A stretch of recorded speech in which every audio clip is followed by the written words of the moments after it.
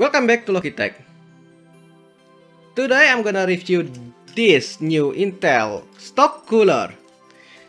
This new Intel stock cooler comes if you buy the non-K processor. Well, this looks better than the old stock cooler, even better than the black stock cooler, and it's heavier than the older stock cooler.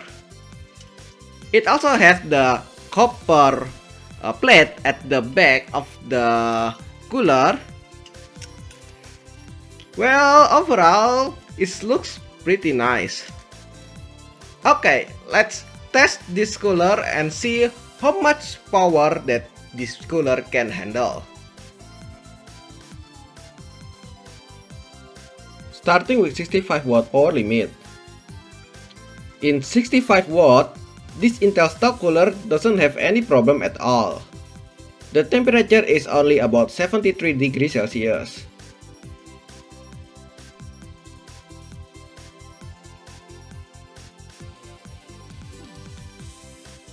Going to 85 watt, the temperature now is about 85 degrees Celsius. Well, still acceptable, but if it's inside the case, it might be hotter.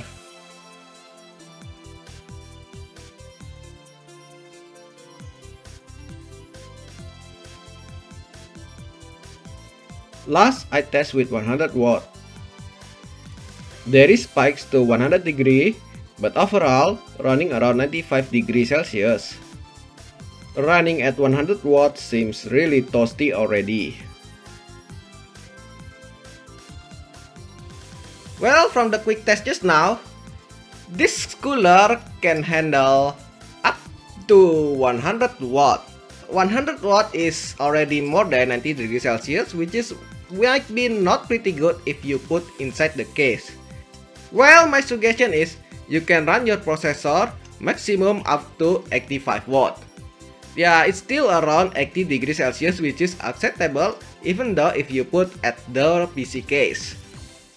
If you're using 12400 or 12400F, you don't need to worry of using this stock cooler, because when I test 12400F, the maximum power usage with a power limit is only 70 watt. And like 11400F, which is consume 113 watt, it needs extra cooler.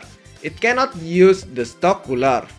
Well, for 12th gen, you still can use the stock cooler unless you use K version or i7 above. For Core i7, yeah, I don't think the stock cooler is enough. But if you okay with running only 85 watt, then you can use the stock cooler. Otherwise, you might be buying the cheap cooler like the Thermalright Assassin X 120.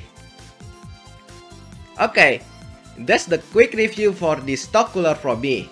If you like this video, please press like and subscribe. And don't forget to check the link in the description below. Thanks for watching.